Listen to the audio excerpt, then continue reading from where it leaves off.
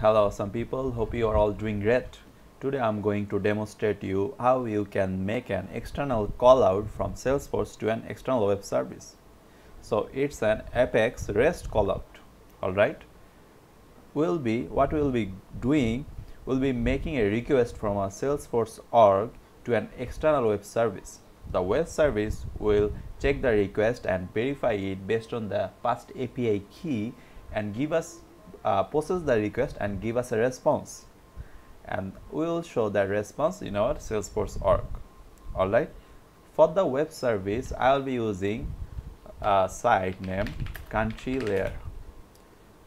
So they provide free data for the country. Okay, you can search by all the countries, or you can give any country name. It will give the detailed information of that country. And I have already signed up in this site, so you can just sign up the free version. Okay, the free version will be all right. If I click in the login, you see I have already signed up, and this is my API key to make the call out to this country layer site. And if I go to the dashboard, if I go to the documentation, here you can see all the requests I can make. I can search for all the countries. I can search country by name, search by capital. So in this demonstration I will be showing the country search by name. So if I select it, so here is the configuration, how we can actually make the request or call out to this endpoint. Alright, so let's dive in to the main implementation. Before going to the implementation of the code, I need to do the setup of the remote site setting. You have to always remember, before making a call out to an external site, we have to define the URL of the external site to your remote site settings. So from setup, you have to write remote site settings, click on it and click on the new remote sites, and I will just name it layer country. Alright, and the URL should be this one. I will be copying it and paste it in here. But here's a limitation, I'm using the free version of the country layer. I assume watching this demonstration you will be also using the free version. So in the free version the HTTPS encryption isn't supported, so I have to remove the S from here. It's alright for the demonstration purpose, but I strongly recommend it that you always use the HTTPS API callout for your project or any client project or anything which is in the tutorial based or your experimental based work. Alright, so I have to save it. So I have successfully created a remote site setting. Okay, now I have to go to the developer console and create a new Apex class. I will name the class as country layer. Okay, this is my Apex class, and I have to make a Apex method. I can name it public static void make call out. I'll be taking a string country name as a parameter. Just let me surround it with the try catch block. Exception. This is the boilerplate. So I have saved it successfully. First of all, what I need to do, I need to initialize a HTTP object and new HTTP, because the Apex REST callout are always HTTP based. That's why I have to initialize it, and after that I have to initialize HTTP request. I can name it just request equals to new HTTP request. Alright, and I need to set the endpoint for that request. Let me just fix that indentation. I think the indentation is a bit weird. Okay, endpoint request dot set endpoint. The endpoint means the URL, the end URL the callout will be hitting to in the server, right? I'm fixing this endpoint later on. And request dot set method. So we will be fetching data from the external web service. That means our method should be get method, right? And lastly, we need to just set timeout. It's not mandatory. You can set timeout for one lakh and 20,000 millisecond, I guess, highest. That means it's 120 second. So I'll be putting it to the highest portion. It's actually depends on your implementation and how quickly the web service process your data.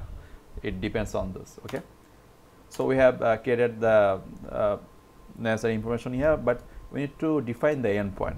Okay, let me go and let me just declare string endpoint equals to this one will be our endpoint, right? The full text won't be needed. We need to copy till here, copy it.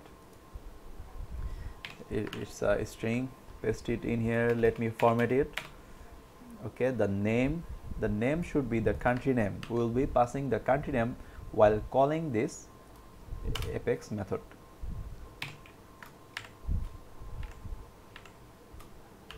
A country name plus, and it will be another string. There was a question mark, and we have to put API key. Let me go to my dashboard and copy the API key and paste it in here. Okay, let me save it if there's any issue. Okay, just showing some problem. Did I miss anything? Country, yeah, I actually put the plus inside.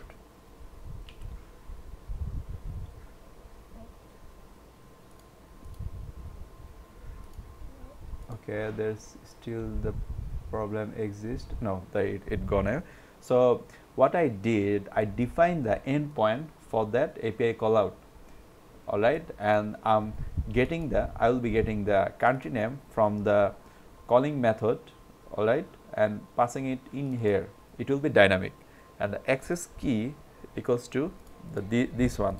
When you sign up for an account, you will be copying paste your key, because after the tutorial I will reset it so that you can't use my API key. All right.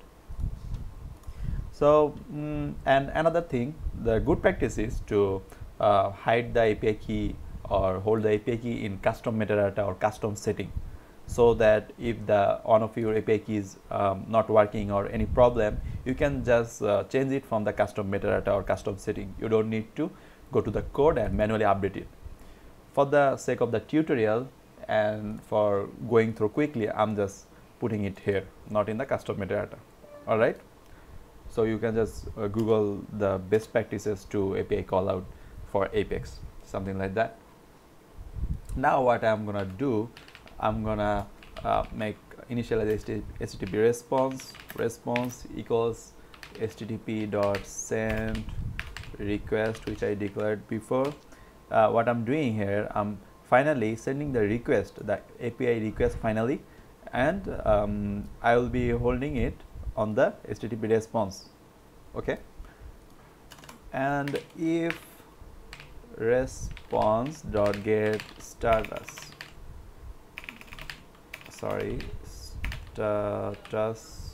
code equals to 200. The 200 means the response code is okay. We will be system.debugging the response.get body. It's actually fetches the response and from the JSON format. Okay, so what I did, I initialized the HTTP response and kept the requested response data in the response variable. And if the response dot get status code, that means the response was executed successfully, then we are system debugging it. And one more thing, I previously said you that there's the HTTPS isn't supported for the free version, so I have to remove the HTTPS. The S is removed. I'm control S-ing so that it's saved, and now I can actually call it out. Okay, I have written it, make get callout, make callout, and I'll be putting the name as Russia. Bevel doesn't exist, country layer callout. Okay, let me update it.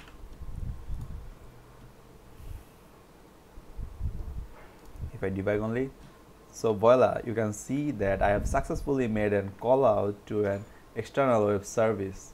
You can see I have put Russia as parameter, and the full name is Russian Federation.